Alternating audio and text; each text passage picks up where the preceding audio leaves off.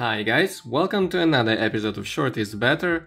Today I received another order for modification SteelDive 1975 Tuna. As you can see, it comes with upgraded new clasp, really cool. And today I've got an order for swapping this dial. Gonna show you the process shortly. And by the way, I have another green dial. Looks like this, the same type of dial, really good quality, but it's not a standard color and I have no idea where can I use it. If you have any ideas for this dial, please let me know, because I keep it like 2 years already. I don't know where to use it. I tried in a few modes, but it doesn't match. So let me know if you have any ideas. And let's start swapping the dial today for this Tuna. First of all, let's remove the bracelet. Next, we're gonna open the case. Use protective plastic.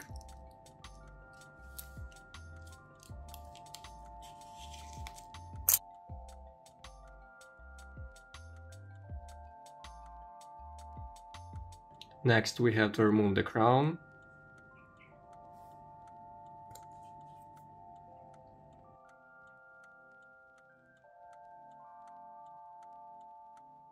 The next step, let's remove the hands by aligning them together first of all.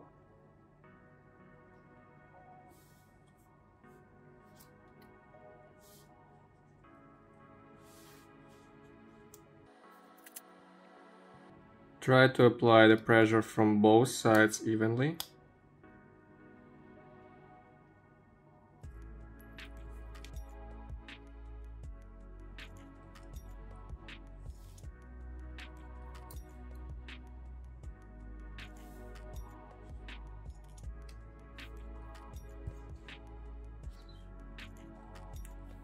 The new beautiful dial.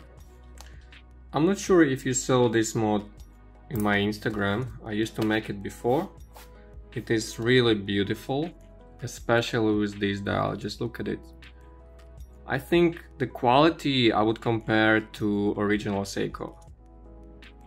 It has excellent lume, incredible details, everything beautiful about this dial. Next, I have to remove the pins from the dial because it doesn't match. I use the nail clippers, very simple.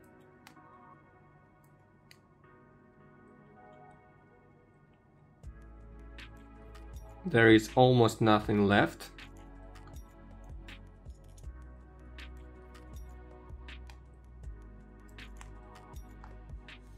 Just like that. Then, to make sure it's absolutely smooth, I use this tool just to make it really flat. Has absolutely smooth surface ready to put on the movement. And in this mode I have to use the dial dots. Don't need to put it too much. 4 or 5 pieces is more than enough.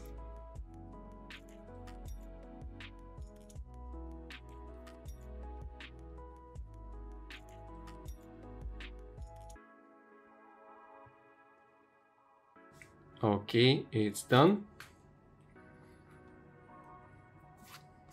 And now the most important part, I have to place the new dial very carefully on the movement. So make sure that the source of the light is from the side, from this side. Otherwise the shadow will fall. If the shadow falls from the front, it's really hard to align it. Looks really good. Right in the center. Great.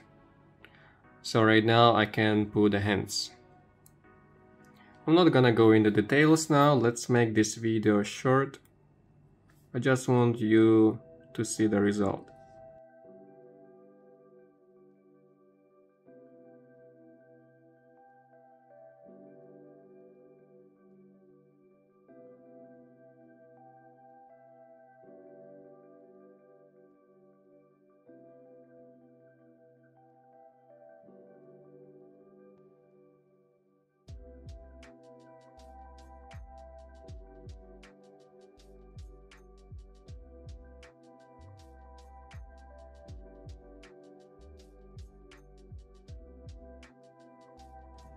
And the last evil second hand,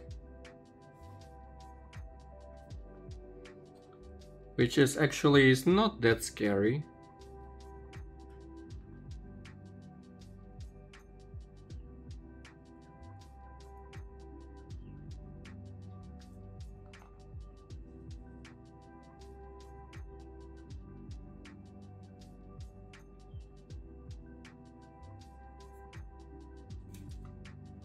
This is my first attempt, and you can see that if you have the correct technique, then it's actually easy to do. I was struggling before with this hand too, but right now I have no idea why I was struggling with it, because it's really easy.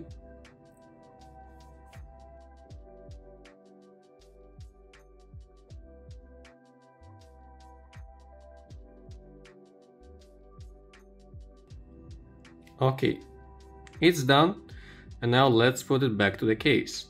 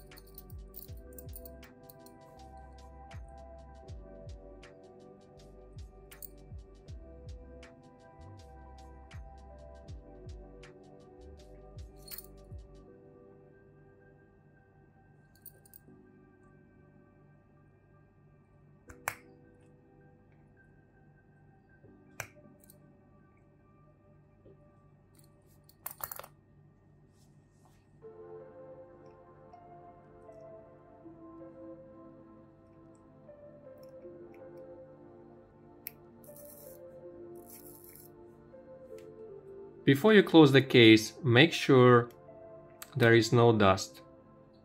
Take your time, check carefully. Next, I'll make sure that this gasket still keeps waterproof qualities.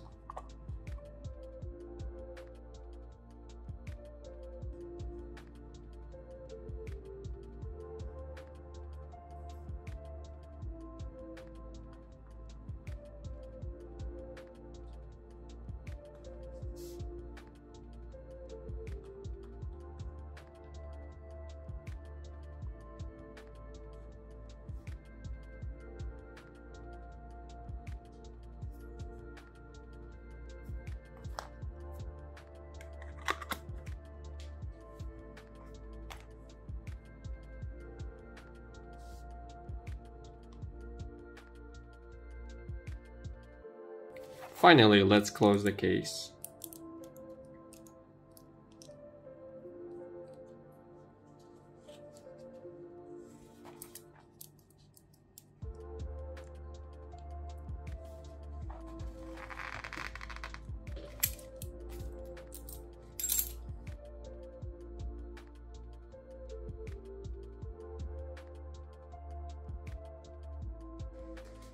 And this is my favorite part about this dial, that it has incredible lume. I think better than even original SteelDive. Very bright and lasts really long. And for those who will ask for the link of this dial, I cannot leave you the link because where I bought it on AliExpress, it is already sold, and they have only green or red dials, so it won't be in stock anyway.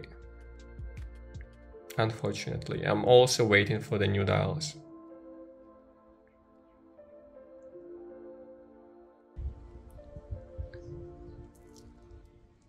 That's how it looks like in the sun. You can see these spiral effects on the dial, different colors. It is really amazing dial. Looks really good. 47.5 millimeters case diameter, Seiko NH35 moldment, sapphire glass, ceramic bezel, thickness is 15 millimeters, I think, and waterproof 300 meters. Thank you for watching, and see you in my future videos.